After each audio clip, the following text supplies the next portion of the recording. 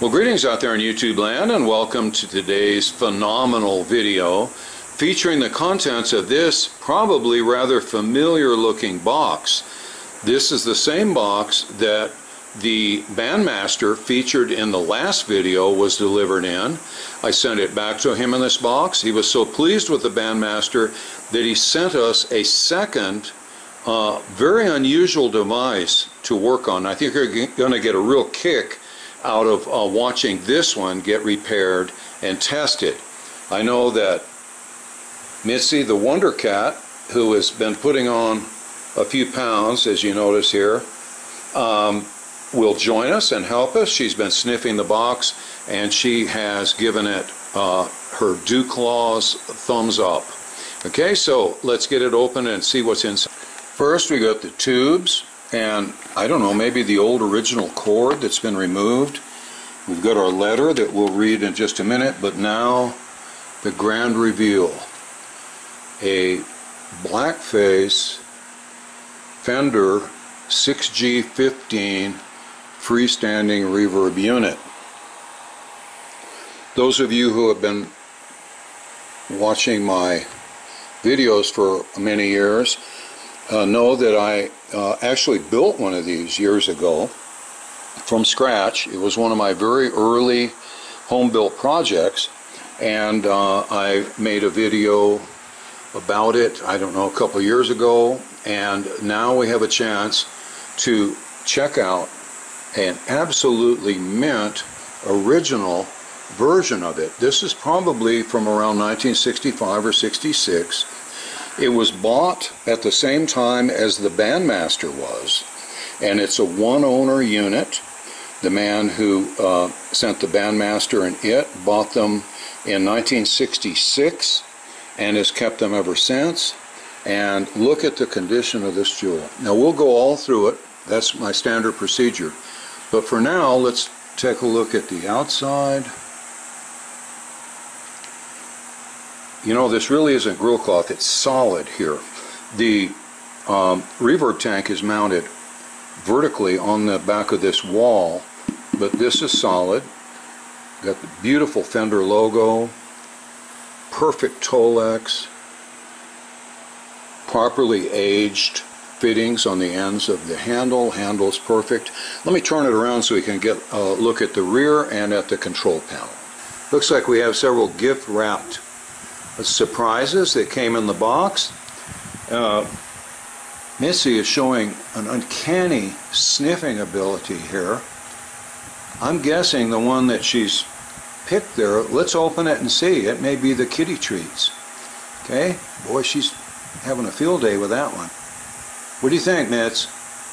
Let's open it and see. Looks like we got a set of 3 catnip mice, and she's showing a definite weakness for catnip, much like has been Jack's downfall, being hooked on it. Look at this. Well, she's loving those little mice. Oh, that's hilarious. What a cutie. What a fine workshop cat. I mean, come on. Gets no better than this. Good girl. I'm curious what the other 2 packages contain. Let's open them up and see. Oh, that's rich. Looks like the second gift is for your old uncle, Mitzi. Some original recipe smoked shorty sausages. And I'm going to open it up and have a little snack. But then we've got one more gift to open. Wow, Mitzi really enjoys that toy. I've never seen her play with toys. Who would have thought an outdoor, feral cat would enjoy little toys that much? Robert seemed to know. Now, most of the time, the owners will send me just the chassis to work on. In this case, I asked the owner to send the entire unit because after seeing pictures of this, I wanted to share with you just the pristineness of it. I've never seen one quite this nice. These aren't all that common, not the early ones like this. They made a reissue, but as you can see, this one has been very well cared for. I'll put a link in the video description showing the videos that I have posted that relate to this unit. I also have posted a modified schematic to help you build your own, as well as other like engineering drawings to help you with the chassis and cabinet and things of that sort. So if you'd like to build your own, because one like this is going to cost a fortune, I'm assuming over $1,000, but you can build your own for probably less than half of that. Okay, so let's pull the back and take a look inside. Alright, before I pull the back door, which is now all unscrewed, I wanted to run down the control panel. Okay, some of the things speak for themselves. Notice only a 3/4 amp fuse. Fairly simple circuit, basic circuit, sort of like a champ circuit, but instead of driving a speaker, we're going to drive a reverb tank, and I'll go over the schematic with you and we'll cover all of the aspects of it. But it doesn't draw a lot of current. It's only a 3/4 amp fuse.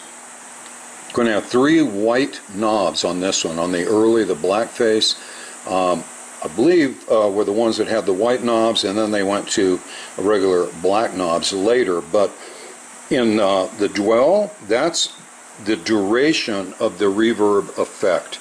It's going to start out strong and then taper off to nothing. Now that length of time can be 3 or 4 seconds depending on the type of reverb tank that you use. This will either compress that down to a very short dwell, which would really almost be just a simple echo, to a really long kind of surf music type of dwell. Very important control. The mixer, as we'll see, this unit is going to split your guitar signal into 2 different signals. One of them is going to be called the dry signal. That's simply the guitar output with no modification. The wet signal is going to be the one sent through the reverb tank. After that happens, after they're split up, one is dry, one is wet, they're going to come through. This controls the ratio. Lots of wet to a little bit of dry, lots of dry to a little bit of wet. You can see how that would be very helpful. You crank it all the way up and it's all wet, if you pardon the expression. All the way down it would be all dry. Okay, now tone is exactly the way it is on a guitar amplifier. Now reverb works best with treble frequencies. Bass frequencies cause it grief. It gets kind of noisy and flubby. So really the signal that's going to be coming in here, we'll see, is primarily treble signal. We're going to filter out the bass, but this will give you some control over how treble the treble is, if you will. Okay, so I will demonstrate each of these controls later when we demonstrate the unit, and you'll see how they work. We'll also go through the schematic to show how each of these controls function. Okay, so and you see that we have a input from the guitar, output to the amplifier. There is no real amplifier here, no power amp in this. So you have to, this is sort of like a big glorified pedal. You have to then take your output and go into an amplifier to drive your speakers. Okay, let's pull the back and take a look at the inside. Okay, I just want to take a second here to show the inside of the back door. I don't think I've ever seen one where all the little flaps of Tolex were glued down like this. This is the way it looked, I think, when it left the factory. It's incredible. I've just had a string of just fabulous amps and other equipment here to work on, and I hope we don't start taking stuff like this for granted, because this is rare as hen's teeth in this type of condition. It's going to give us a chance to go back in time to like 1965, which is what, 47 years ago.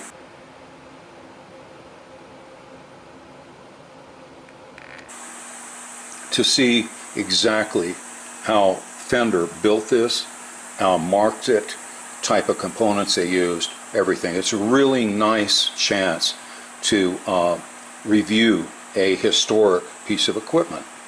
Okay, I pulled the back door and we have the original two-prong power cord, and we have the cables by which the reverb tank, which is under here, mounted vertically on the face of the cabinet, the rear inside surface of the face. And you'll see that the tank right here is suspended by fairly stout springs so that it can move away from that front wall or move forward up much closer to it.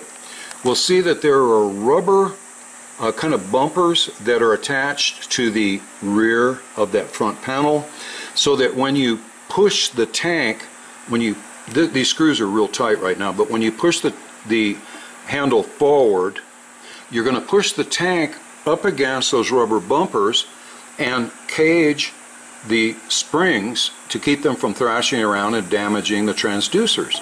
So to transport the unit, you would push this forward, mash that tank up against the rubber bumpers, and carry it without any concern for damaging the transducers. Then when it's time to play, you'd pull back on this handle, the tank would move away from the rubber bumpers, the springs then could make their reverb noise, and it would work great. Time to pack up, push the handle, recage the spring. Okay, I've lifted the case up to tilt it upward so you can get a good look inside. These are my custom-made 6G15 cabinet tilts. I'm going to make them available on eBay shortly. They're not going to be cheap, but I think we'll try to make sure they're affordable. Okay, we see here the number stamped on the tank is what, FO82066, so a 1966 tank. And then we look in here on the chassis, looks like T192066. So both of these date from 1966, and I have a feeling that they came together as a unit. Okay, let's look at the power transformer. I've seen this before where it says CSA test. Someone out there is going to tell us exactly what that means. When we're working on the circuit, we'll go in more detail. But as you can see, we have our original kind of cardboard tube capacitors, the blue molded caps like the Fender amps from this era. We have a place here to plug in our foot switch, tube sockets. Look at the floor of this. A little bit dusty. I'm pretty upset that there's that dust there, but other than that, no rodent droppings, no muskrat bile. As we go down the line here, we see that we have the kind of standard looking cathode bypass caps and their cardboard tubes. I have a feeling I'm going to be restuffing them so that we have new capacitors within these original tubes. The old blue molded caps, so typical of Fender amps of this era. We have here the remote foot switch jack so that we can turn the unit on and off remotely. Little diode bridge here, which I don't know, we may replace those diodes. I hate messing with this more than is absolutely necessary, but I think we need to open the letter to see what it is that the owner specifically requests. Before we do, let's take a look at the original tube chart. Fender Reverb model 6G15. Production 46, which doesn't mean much to me, but let's look at the date. Look, they stamped it twice. I've never seen that before. It looks to me like they sort of missed the edge with the F. Somebody stamped it and said, oh my God, part of the F's gone. So they restamped it, PF. Okay, and P is what, the 16th letter of the alphabet, so you add that to 1950, so this would be 1966. And F is what, June, the 6th month, so June of 66. Beautiful shape, just like every other part of this splendid device. Okay, let's read the letter. Okay, here's the letter from the owner. As you see, it is indeed one owner. He personally purchased it back in 1966, new. It's been well cared for, I should say, till about 5 years ago when it just quit reverbing. Well, you know how frustrating that is. When your amp quits amping and your reverb unit quits reverbing, life is not good. Okay, so he just threw it in a dark, dank closet and said the heck with it until just recently, and he sent it to us. Okay, issues. A reverb's not functional. Two-prong power cord is broken. Please replace. He wants to plug it into the Bandmaster, that AC outlet on the back of the Bandmaster. I am sure that's just a two-prong receptacle, and I'm not sure how you could have that be grounded. I have a way to do it, which I'll show you. I'll have to check with him and make sure that my idea will work for him. Okay, check the resistors, capacitors, probably the filter caps. Tube should be good, let's hope. Small piece of paper in the tube chart that is hanging on for dear life. If it's the small piece I'm thinking of, way back in the back corner there, I'm thinking it quit hanging on. So let me check all around in the cabinet. You never can tell. I might be able to find it. There was, remember, a bunch of kind of air packing material stuck into the bottom here. Maybe statically that piece of paper was attracted. We'll see. Okay, so looks pretty straightforward. I think what we need to do is make this jewel start reverbing again. Okay, so let's get started. Step one, we'll remove the two Phillips head screws and drop out the chassis. I've often cursed Fender for not making captive nuts in the chassis so that you can just simply screw these in without having to position the nut under here and hold it onto the end of the screw. It's always a lot of fun when there's a transformer in the way. Okay, so no captive nuts for us. Okay, they're free as a bird. Well, good news. When I tipped the cabinet and chassis up on end to remove the second chassis retention screw, I found, I think, the missing piece of the tube chart. I found a little green piece of felt that's supposed to go between the caging arm and the tank to prevent vibration. You can imagine if it's metal to metal, it's going to make a noise, so we got to replace that. And a little piece of rubber band, probably what held the cord together in a bundle at one time or other. Now that the chassis is removed, we'll get a really nice unobstructed view of the interior of the cabinet and the vertically mounted reverb tank. For those of you who would like to make your own 6G15 and would like to make it just like the original, I'm going to show you a special little feature here you might not otherwise ever think of. They've run a machine screw through that front panel, and on the end of the machine screw they probably screwed down a coil spring, okay, that has one loop tilted up. Then the suspension spring for the tank itself runs straight across to that loop and hooks in.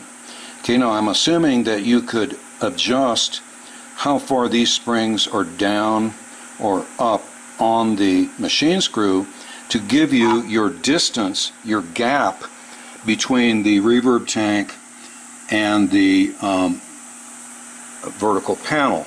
Now, once the camera's, now see, I can push down and lift it up. And we're going to see when I push down what happens. There'll be rubber bumpers that will go against the springs and cage them.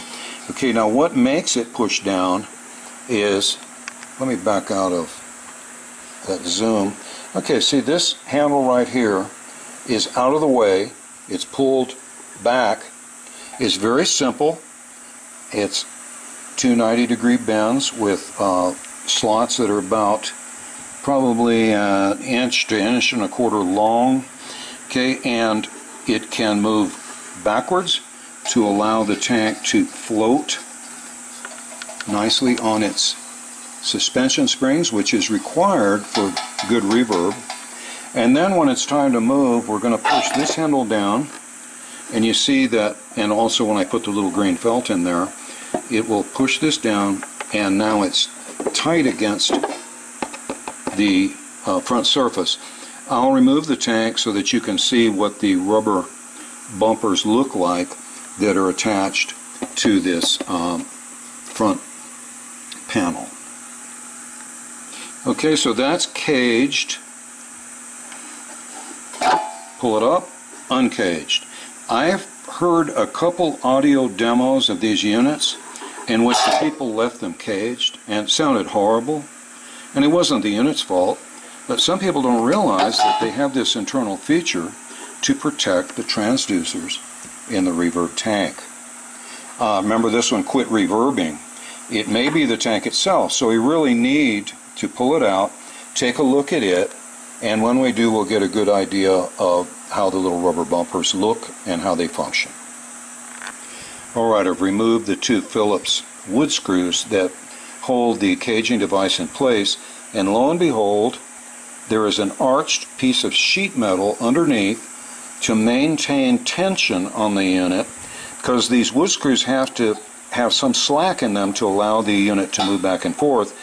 This piece of sort of arched sheet metal then maintains a great deal of friction on the bottom of the caging unit and keeps it in place. And from the looks of the lettering on that piece of sheet metal, they cut it out of some tin can or something that they had. It looks like it was lettered for another purpose. That's kind of neat, kind of quaint. Okay, now let's go ahead and release our, I'm going to remove these cables so there can be no harm, and then we will unleash our tank by releasing the 4 springs. Okay, using some needle nose pliers, I just unhooked the lateral springs from the very strong springs that are attached to the machine screws. Now the tank is ready to remove. And we see that these are the foam bumpers that are going to push against the springs and keep them from thrashing around and self-destructing during transport. You see they were rather crudely cut out and glued on that front panel. Okay, let's look in our tank. Some corrosion, and I don't know, that seems a little messy for a transducer. It looks like glue or something spilled down here. It's not a lubricant or anything. I don't know, that's peculiar. Anything that sticks out like that needs to be checked, but it would be nice if that's all that's wrong. One failed transducer keeping our reverb tank from working. Okay, these are the transducers down here. There's magnets on either side of that hole and a little hook with a magnet in between. And when the inner magnet vibrates within the outer magnets, a slight electrical output is created, and therefore as the springs vibrate from the music signal being applied to them, they will wiggle the magnet of the transducer within the magnetic field and generate an output that will go to our amplifier. Okay, we've got these tiny little coils here that will allow us to match impedance, and those have to be checked for continuity. There's not much else you can do. There should be continuity between the two wires. You see we've got a black wire and a green wire, and we have to be sure then, by testing the continuity, the black wire to the green wire, that all the tiny little hair-like wires in the coil here are intact. Oh, and one more thing when we're looking in here, there's a subject to debate on the source of the reverb tanks for these. Many people, I believe, think that they're Accutronics tanks, but as you can see, they're made by Gibbs, and that's a subsidiary of Hammond Organ Company, not Hammond Transformer Company. So they are, in these blackface units, it is definitely a Gibbs tank. Now that I have unlimited access to the tube chart, I'm going to glue it down flat to protect it from any more damage, and then try to glue in that missing piece so that it looks at least contiguous, if not continuous, with the body of the tube chart. And there's nothing magical about how I'm going to do that. I'm going to use a little Tight Bond 2 glue and probably put it on like a business card or something like that and slide it under the loose parts of the tube chart, and then set something heavy and flat on it to hold it down and let it dry. After all of this is glued down, I'll try to fit in that little missing chunk. And for glue applicators, I have found the perfect solution.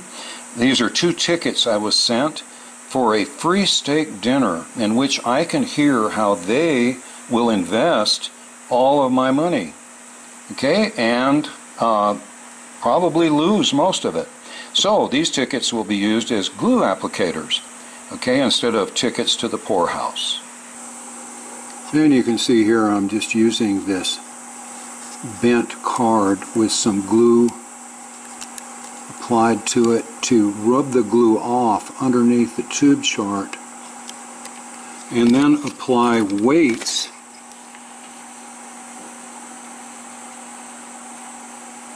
to hold it down for it to dry. While we're waiting for the glue to dry, let's review the schematic for the original Fender 6G15. Now, you might look up this schematic on the internet and find a much more complex one for the reissue. Okay, this is the schematic for the original, the blackface. Now, as I said, if you look in the video description, I have included a link to show my modified version of this that has certain improvements which I think you'll find very beneficial. Let's start off by looking at the power supply, and as you can see, it's half-wave rectification. This sort of looks like the triple diodes in series that you'll see like in a Bandmaster or a Bassman, one of the larger Fender amps, but it's only one line of diodes, so it's half-wave rectification. You'd have to have 2 lines of diodes to be full wave rectification. Now, we feed that half-wave rectification directly into a filter choke with a 40 at 450 on either side. Okay, this will be your smoothing right here in filtration. So then our hopefully nice clean 295 volts of B+ will come up this way. The straight 295 volts is going to go to what we can think of as the output transformer to drive the tank. We will have a 10k ohm voltage drop to this line, which is going to feed the plates of the 2, if you will, preamp tubes. Okay, so that's the B+ power rail. Now in my modified circuit, I use a full wave bridge here, which is going to give you a lot smoother output DC, but this will work just fine. We do have a third 40 microfarad filter cap at that junction to further smooth the B+ that's being fed into the plates of the preamp tubes. Now let's discuss the bulk of the reverb circuit. The guitar signal is input, and at this point right here can take 2 different pathways. It can pass through the upper portion of the circuit, and we will call that the wet signal, or it can pass through the lower part of the circuit and be what we call the dry signal. It's interesting to see that we have a Y in the road right here, and then we have a junction right here where the two signals are reunited at the mixer control. Now let's see what happens to the wet signal. It's going to be fed to the grid of a 12AT7 where it will be amplified and then pass down here through a coupling cap to the dwell control. And as you can see, this is a pretty standard looking volume control.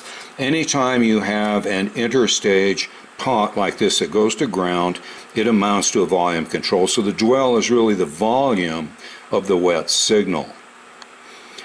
Then the amount of wet signal that you have selected with the dwell pot will come up here to the grid of the second stage of the 12AT7, where it will be amplified again before going through a coupling cap and being fed to the grid of the 6K6 output tube.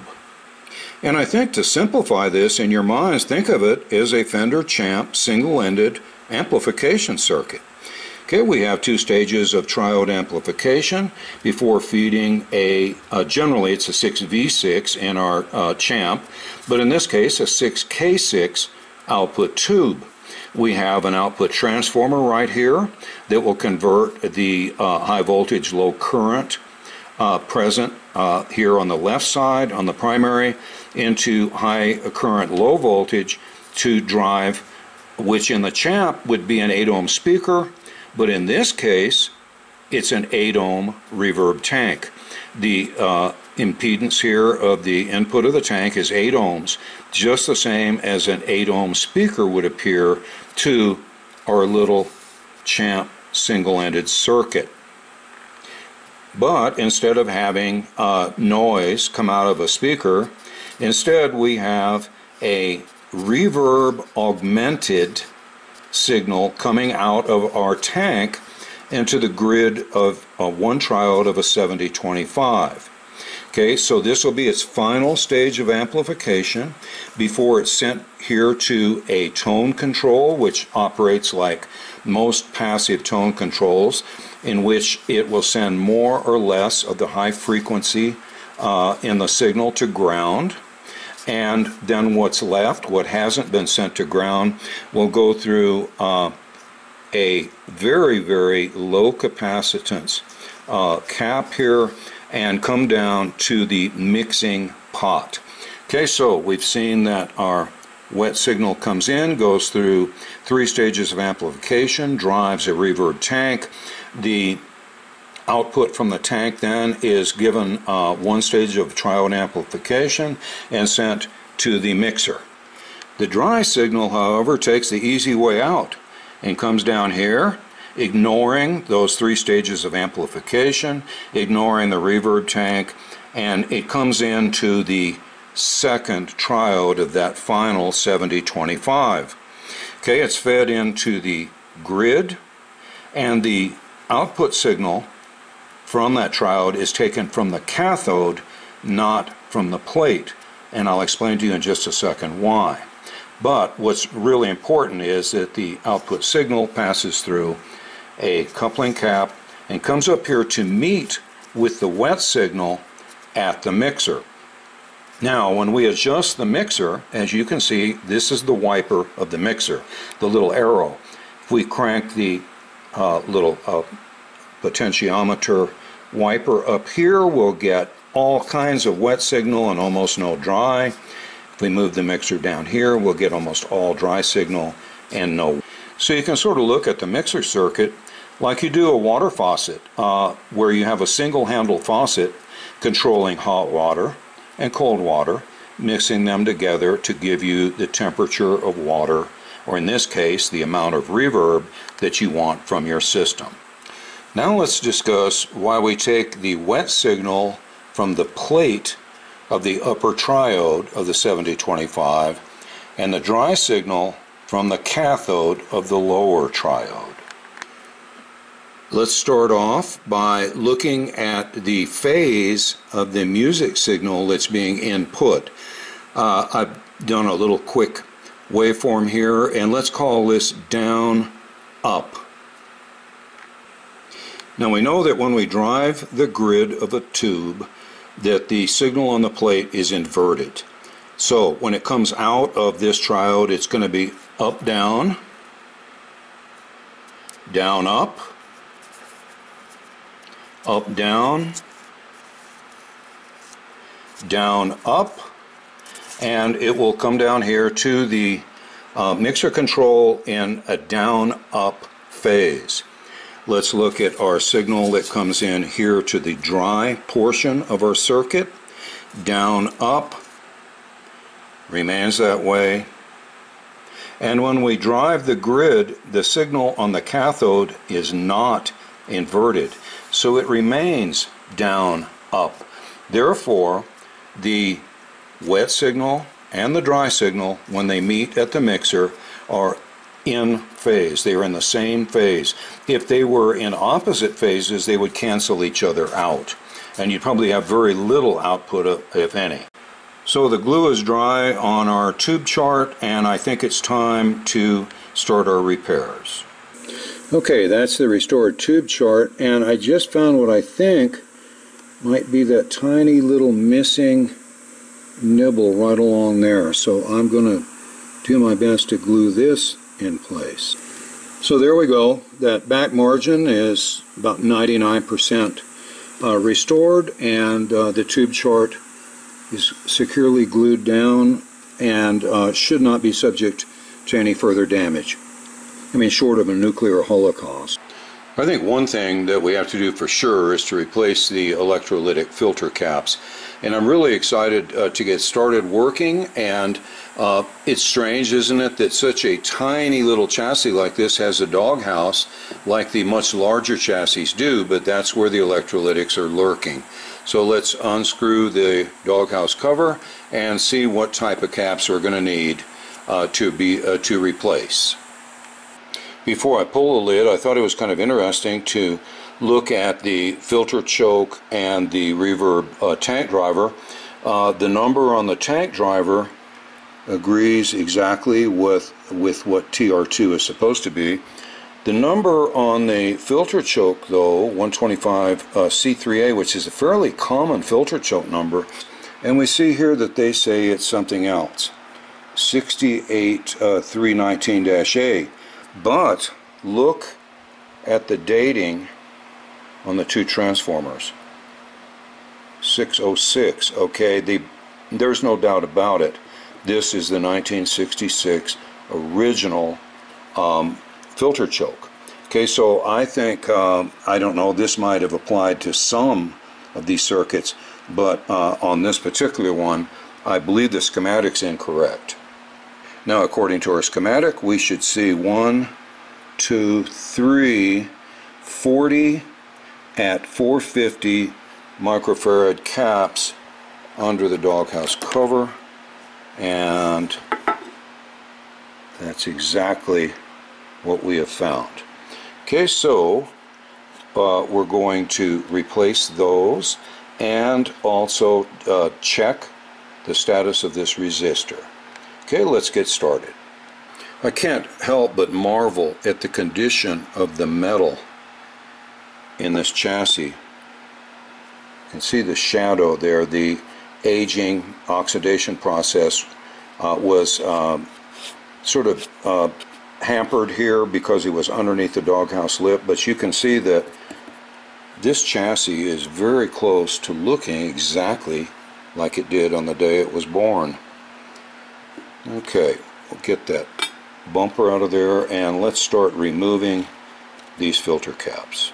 And lest you suspect that we're replacing 3 wonderful, serviceable, original filter caps, look at the extrusion that's taken place in discoloration on this particular one.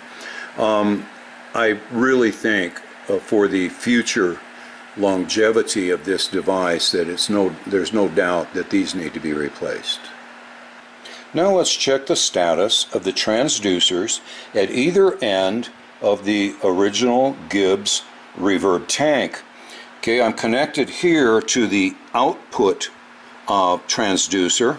We know that the output here from the tank is going to be connected to the grid of the 7025 that provides the final stage of amplification. Now I know from experience on these tanks that the input end is rather low, generally around 8 ohms, as if this were a speaker, and the output end is a much higher impedance. Okay, so I expect a fairly high DC resistance, and we see here that it's 185.6 ohms of DC resistance in that coil right there. Now that's going to translate to probably, I don't know, 2300 ohms of AC impedance. Okay, so we know then that this coil is intact, and this transducer then is most likely quite functional. One thing we can't judge though with our digital multimeters and other measurement devices is the status of the magnetic field here in each of the little magnetic wells that the arm connected to the spring is going to wiggle in to generate the output signal. Okay, that's really going to have to be by trial and error. So since we know that the transducer at this end is okay, we'll have to check the other one. Then we'll have to rebuild our circuit and then test the tank. And if the output of the reverb is quite low, we might consider replacing the tank to get fresher magnets here in the transducers. Or if it comes out just fine, then we're in good shape and we'll keep it. So let's go ahead then and connect up here and see what our low impedance end of the reverb tank, if it has continuity, and what type of DC resistance it's showing. Okay, we're hooked on here in the proper position, and you see that the DC resistance is quite low on the input transducer. Here's the input to the tank and the output. Okay, we know that this little tank driving output transformer wants to see about 8 ohms here at this end, and sure enough we see that it's 1.3, 1.4 ohms of DC resistance, which will correspond, I believe we'll find, to about 8 ohms of AC impedance. Okay, so it would appear then that our transducers are in good shape, and as I said, the magnetic field strength of the little magnetic wells will have to be determined a little later.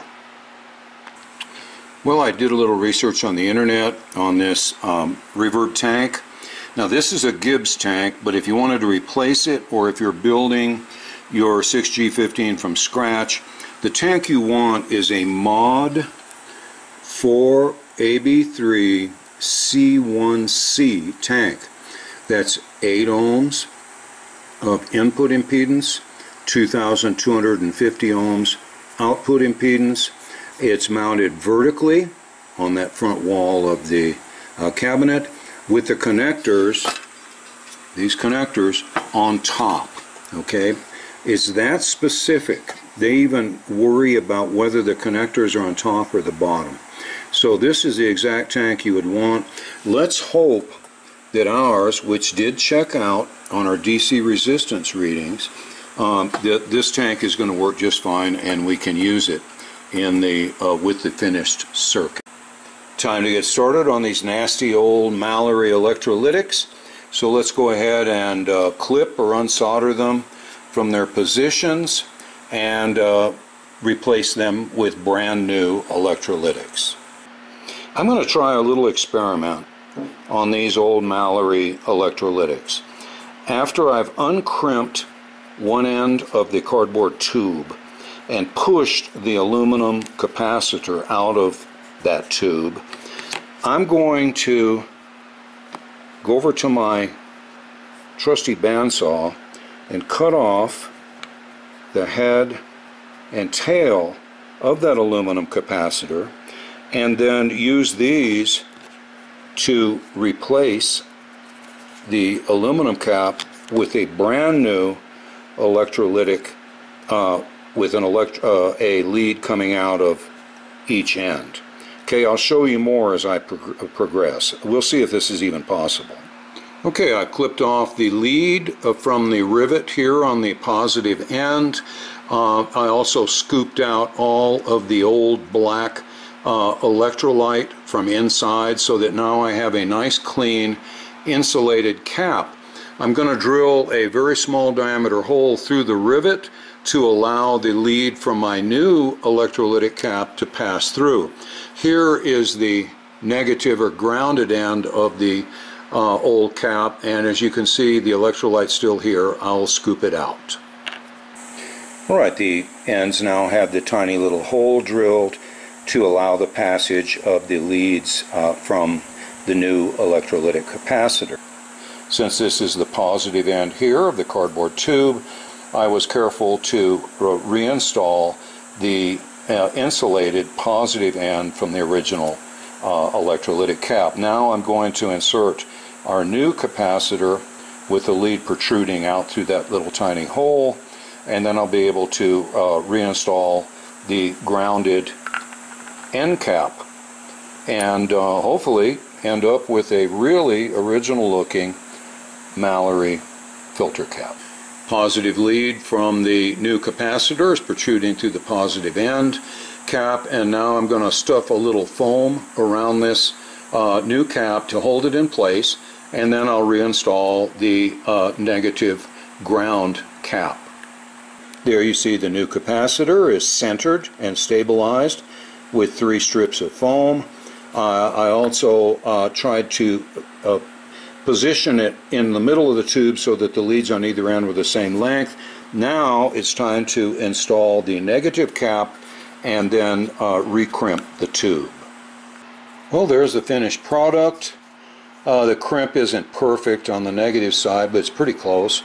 But anyway, now I'm ready to solder this one in and repeat the same procedure with the other 2 electrolytic filter caps. I couldn't resist soldering the first one in, and you could admit that looks pretty darn original. I just wanted to briefly discuss the type of capacitor that I'm using in the 6G15. While I normally use F&T caps, they didn't offer the exact value that I needed, which was 40 microfarads. Mod did offer that with an extra 50 volts of DC tolerance. So I thought, why not? They're fairly inexpensive, and I've had really good luck with them in the past. Alright, I've finished all 3 of the original looking electrolytic caps are soldered in place. I also am checking this nodal resistor, and it's within 3%, which is really wonderful for carbon comp resistor, so I'm going to leave it. Okay, so now it's time to put the cover on the doghouse and move toward the to the interior circuit.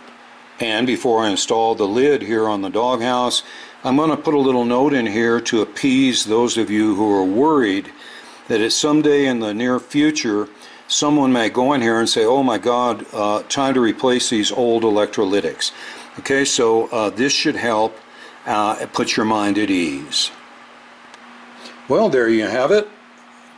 Looks like new. Let's flip this jewel over and get to work on the internal circuit and the eyelet board. Well, here's our chassis with the doghouse cover in place, and now it's time to deal with the circuit that's inside the chassis. You know, looking at this right here, remember that the owner said that there was no reverbing going on. What if it's the driving transformer that drives the tank? Let's flip it over, and first thing we'll look at is there continuity in both the primary and secondary of this reverb driving transformer. First side we'll check is the primary, and it's coated with red and blue wires. We look at the schematic to see if there's any sort of shortcut that our meter could take to give us a false reading. And as you can see, the primary simply goes to the plate of the 6K6, and the other end of the primary will go to the screen grid and to B+. So there's no way that we could get a false reading. And we see here that it's about 330 ohms. Okay, so now let's check the secondary winding to see if it has continuity. And here's a little tip for future use. On your schematic that you're going to keep in the file for this particular circuit, things like the DC resistance of that winding are never included, but you can write them down. Okay, you see here that I've put down the resistances that can be found, the proper ID of the reverb tank, things like this that will help me in the future. So next time I get one of these in, I can check the reverb driver transformer and know what the proper DC resistances are for each of the winding. And on the secondary winding, a much lower DC resistance, as you might expect, with a reading of about 1.3 ohms. Okay, I have my two test probes connected properly, and I've written down that value for future reference, and I know now that the reverb driver transformer is fully functional. One other consideration is we know that in some Fender amps, for the tremolo to work, you have to have a foot switch plugged in and in the proper switch position. Okay, well, who knows, maybe in this case we have to have a foot switch for the reverb to work. Well, let's look up here. Here comes our reverb signal, and we see that we take a little side route here. We plug in our foot switch, and the foot switch is simply to ground our signal. So by looking at this, it's not part of any sort of a circuit where its presence is necessary. It's purely optional, and whether or not we have it plugged in will make no difference. So we can eliminate that as a source of the problem. So let's open up the tube box. You see them in their swaddling clothes here, just sleeping happily in the manger of bubble wrap. Now, I've said in previous videos, it's almost never the tubes. Everybody immediately, when something quits working, they start running off and buying new tube sets. It's rarely ever a tube, but you still have to rule that out, because you're going to feel pretty silly if you replace every component in the entire circuit and it still doesn't work, and it turns out it was just a bad tube. So let's get out the trusty Hickok tube tester, test these 3 joules, and make sure that they're functional. First off, our 12AT7, everything's set up. I've already checked for shorts, there are none. So let's push our button. Wow, that's about as good as it gets. Okay, now we have to check the second triode of the 12AT7. I've set the tube tester now for the second triode, and wow, pegs the meter. As good as it gets. Okay, so I think we can rule out the 12AT7 as being the source of any problems. Now it's time for the 6K6, the tube that actually drives the reverb tank. I've cranked all of these adjustments into the tube tester. I've checked for shorts, and I've also made sure the line voltage is correct. Let's push pin 4. No problem. That's a perfectly good 6K6.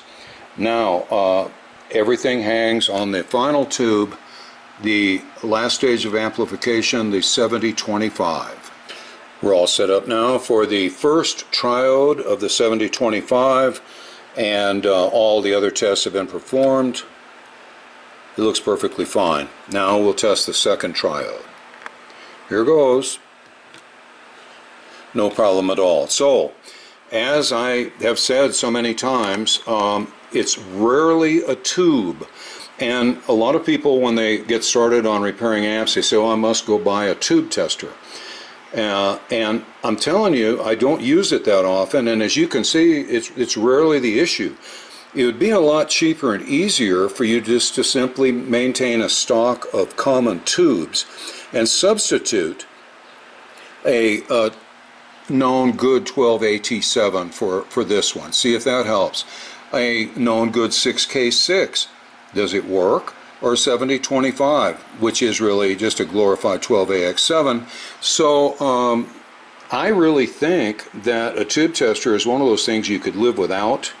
It makes you feel better, get one by all means. They're not cheap, but as you've seen, it really is, it's very rare that the tube is the issue. Next thing to check, and I think far more likely than a tube issue, are the cables. These cables sometimes go through a lot of bending and flexing and other problems, and they develop internal breaks. Another thing that happens is corrosion develops inside the little tulip here, and you don't get good continuity with your ground. So if you notice, these are nice and clean and shiny. If they're not, you can take like a Scotch-Brite or something like that and polish them up. But let's check the continuity from the tip of our cable to this connection right here for our transducer. Make sure that the cables have good continuity. Also, while I'm testing the continuity, I'm going to move the cable around to make sure I don't have some intermittent break. Then the second thing I'll check for continuity is between the little tulip shield and the signal carrying prong. I'm going to unplug them from the tank to do that because we don't want your transducer coils giving you false continuity readings. And there should be no continuity. If there is, there's a short. And there goes your signal. Okay, it's going to ground. So let's go ahead then and test our cables. Okay, I'm all set up here, and the first test will be for the left-hand cable, and I'm connecting my test probe to the prong on the cable, and then I'm connecting it to the socket that receives the prong down here in the jack that's on the tank. And as you can see, it's very close to 0 ohms, which is exactly what you'd expect. Okay, now let's test the right-hand cable and see what we get. Same setup on the right-hand cable, and as you see, down pretty low. Okay, pretty close to 0. There might be a fraction of an ohm resistance in the jumper cables I'm using, in my test probe cables, etc. But obviously, if there's any signal being applied to that tip, it's going to make it in here to the transducer. Okay, now I'm going to measure the if continuity exists between the prong and the shield, and as you can see, there is no internal short in this particular cable. But let me wiggle it around a little bit just to be sure, and I just don't see any intermittent shorts. Okay, let's try the other. Okay, once again, shield to prong, no continuity whatsoever, and I'm flexing the cable. Okay, so the cables check out, and I'm telling you, way more often are the cables at fault than the tubes. Okay, so it's really a legitimate consideration. So now we verified that the transducers are in good shape, that the cables are fine, no shorts, no problems with them. We have checked the reverb driving transformer, and both of the windings are just fine. We've looked at the schematic, and we can tell we do not need a foot switch to make this thing work. We have brand new electrolytic capacitors.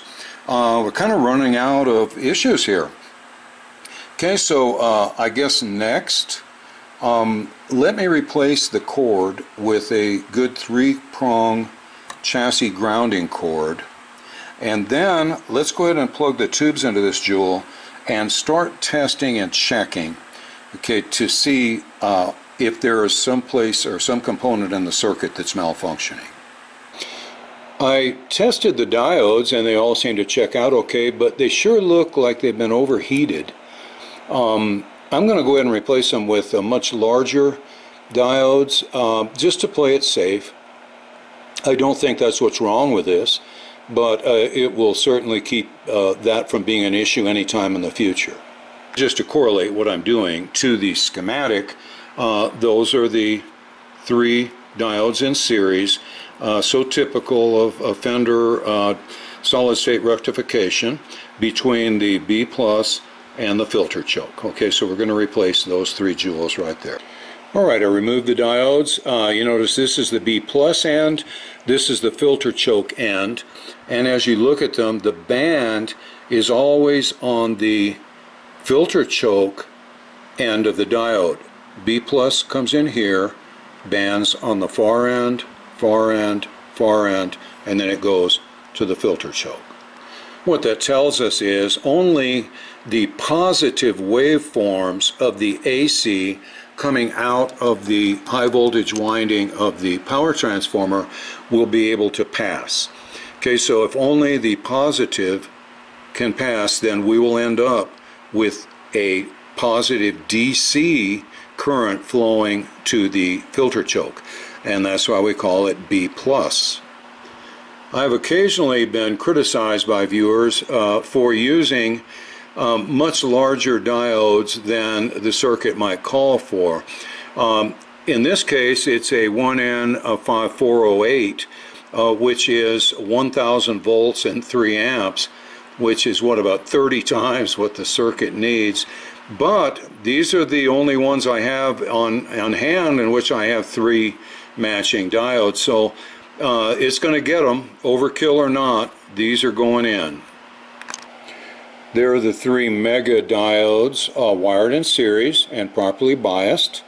Now I think it would be interesting to plug the tubes into this jewel, plug it into the current limiter, and see if we can figure out what's wrong with it. It may work just fine, that would be nice, but if not, we really need to have it operating for us to test different points in the circuit to see where the failure is occurring.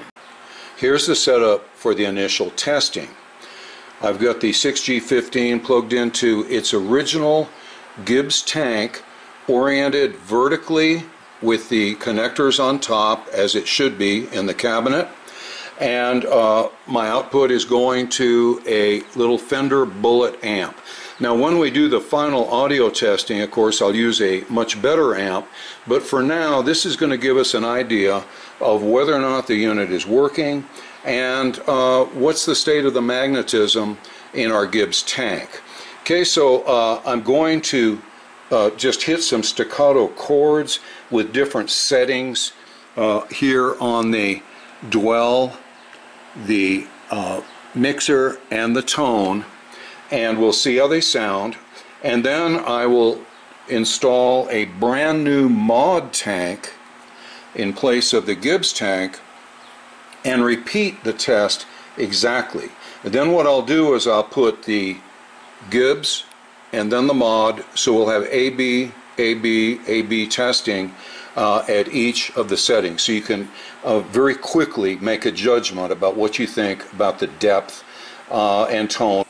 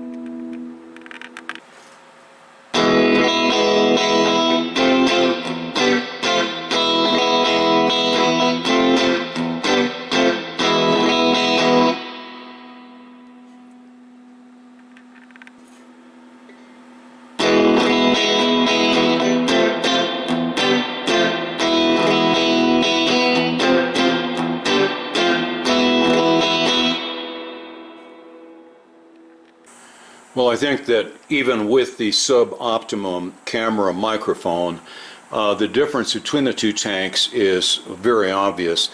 The mod tank has a much lusher, fuller reverb tone, whereas the original Gib tank seems very weak and kind of tinny to me, and not a pleasant sound. And I really think that has to do with the little alnico magnets in the spring transducers losing their magnetic strength.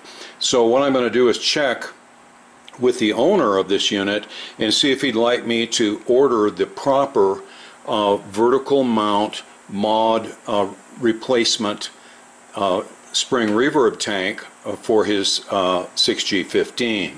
Okay, so we'll see what he says, and I will proceed based on that outcome. I'm telling you, Mitzi's turning into the best workshop cat in the universe. I was working busily here and not giving her enough attention, so she jumped right up here between me and the 6G15 chassis and said, "Rub my back." What a girl. Good girl. It's been years since any girl ever jumped up on the workbench and said, "Rub my back." Good girl. It's always exciting when you're trying to solder and a cat's tail keeps flashing before your eyes, but I'll find a way around it. Okay, since I'm going to have to order a new mod tank like this, the black one here at the top, to replace the original Gibbs tank, it occurred to me, and I've done this in the past on Fender amps, is rather than replace the entire tank, why not transplant the new transducers from the mod tank into the Gibbs tank. Also notice how saggy one of the springs is. We'll also transplant our new little more taut springs. So what I have to do is drill out the rivet that holds the original transducers into the Gibbs tray, and it looks like I'm going to be able to unscrew the Accutronics transducers and then just install them here and solder the connections to the output jacks. Okay, so I really think that would be better. Then almost the entire tank is original. It would look completely original other than these white plastic transducers, which I know are just jarring to the eye, but it'd be so nice if they were brass like these, but they aren't. So that will be the only visible clue that some transplant has taken place. For those of you who are thinking, well, and why don't you just transplant the Accutronics tray, this subunit here, into the Gibbs tank? And that's not possible, because look at where the steady pins are located on the Gibbs, and then they're in a completely different position here in the Accutronics tank. Now this particular mod tank is not the exact model that we need. It is not a 4AB3C1C, so I'm going to order one of those because it will have the transducers arranged for vertical mount rather than horizontal mount like these are. Okay, so I'm going to go order a new tank, and then meanwhile I'm going to remove the transducers from the old Gibbs tray. Okay, step one, I have unsoldered the leads that connect the transducer to the RCA jacks on either side of the tank. Now it's time, and this is not that easy, to disconnect the suspension springs from the holes on the side of the tray. It's hard to do without deforming the end of the spring, but we'll do our best. After struggling for about 10 minutes with needle nose pliers, I made a quick tool here out of an old Phillips screwdriver, just a tiny little hooked end. Loop it through where the final coil is holding around the side of the tray, and just gently pull the end of the spring around to where the whole thing can pop through the hole on the side of the tray. easier said than done, I guess, but once I made the tool, I had all 4 springs out in less than a minute.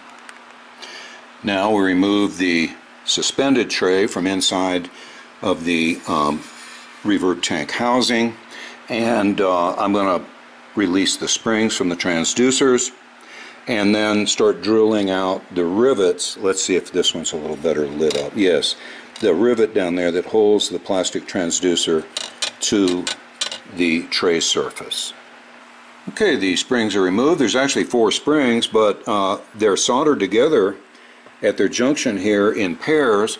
You notice that there is one long spring, that was the saggy one, and one shorter spring. Now we can drill out the rivets that are holding the transducer bodies in position.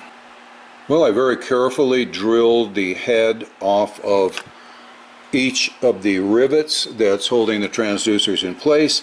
So now I'm just going to lift them off and pop out the rivets, and we'll be waiting then for the delivery of our new mod tank with brand new transducers and springs. There you have it. The old transducers have been completely separated from the suspended tray, and if you notice, the little coils are coded differently, one for high impedance, one for low impedance. Remember, it was at 2250 at the output and 8 ohms on the input. Okay, so now we'll just set these aside. We've got our rivets and our little clamps there if we need them. If anybody ever wanted to try to restore the tank, there's everything there for them to do it. Well, 2 days passed, and here's our new mod tank, the appropriate model for the 6G15. And here is the Gibbs tank. So now I'm going to unsolder the transducer leads from the RCA plugs here at either end, and then unscrew and liberate the transducers from this tray. As I said earlier, the reason I have to do that is that the tray holes for those steady pins are in 2 different positions, unfortunately. Okay, so let's get started. Alright, I've unsoldered the transducer wires from the RCA sockets at either end, and now I have to liberate the tray here from the 4 suspension springs so that I can get at the screws that are holding the transducers in place on the tray. Okay, the 4 suspension springs were disconnected from the holes in the corners of the tray, and the tray has been released. Now I can flip it over and see about unscrewing the, it looks like, sheet metal screws here that are holding the transducers to the tray. Okay, I've turned the mod tank tray over, and we see that yes, indeed, there is a small Phillips head screw holding each of the transducers to the tray. But another problem arises, and that is that there's buttons on the transducer to locate it, to keep it from twisting, and those buttons are in a completely different position than the holes on the Gibbs tray. So I'm going to have to figure out a way to get around that. I removed the little Phillips head screws and remove the transducers from the tray. If you're wondering why I didn't release the springs, it's because they're epoxied in place in each of the little transducer magnet arms. So another complication, but I don't think there's any issue as long as I handle it very carefully. Now we're going to have to come up with a way to make this transducer fit on this tray. So what I've done is duplicate this triangular screw hole pattern on the Gibbs tray, so that now the mod transducers will fit in to the 2 holes with their locating pins, and I can use the little Phillips screw to hold it in place. And now before I install the transducers in the Gibbs tray, I really liked the snazzy grommets that a mod uses, and so I got some large black fairly soft rubber grommets for the Gibbs tray. Okay, give it a little plusher look, and it won't be banging around on those locating studs. Okay, here you see the mod transducer has been installed. The two locating pins are protruding through those drilled holes, and the Phillips screw is holding it very snugly against the tray. Time to do now the other end. And now the left-hand transducer has been installed. It's a little more challenging than the right hand because I had to stretch the springs, but there it is. Next I'm going to clean all my fingerprints off the back of this tray and then prepare to install it in the original Gibbs shielding tank. Okay, I've resuspended the reverb plate here with the springs within the tank, and it's got some good free suspension movement. Now let's solder the transducer wires back to the RCA sockets, and I think we'll be done.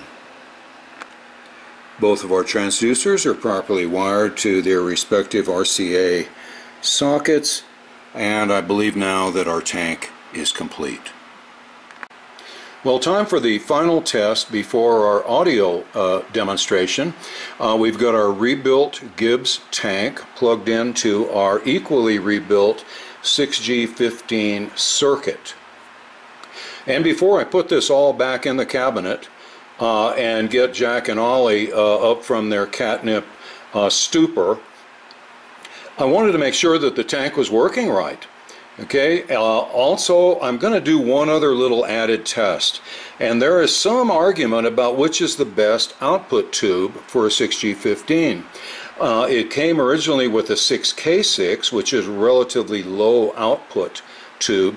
Some people prefer a 6V6 in the output position. So what I'll do is we'll not only verify that the tank is working properly by going through various settings and strumming a few chords, kind of staccato chords to really let us hear the reverb. And I will do one strum set at 6K with a 6K6, one with a 6V6. So you'll get another A, B, a way to compare not only how the tank works and the new circuit works, but also how the two different output tubes work. And in each case, you can look here for the label to see which output tube is in place. Okay, so let's get started.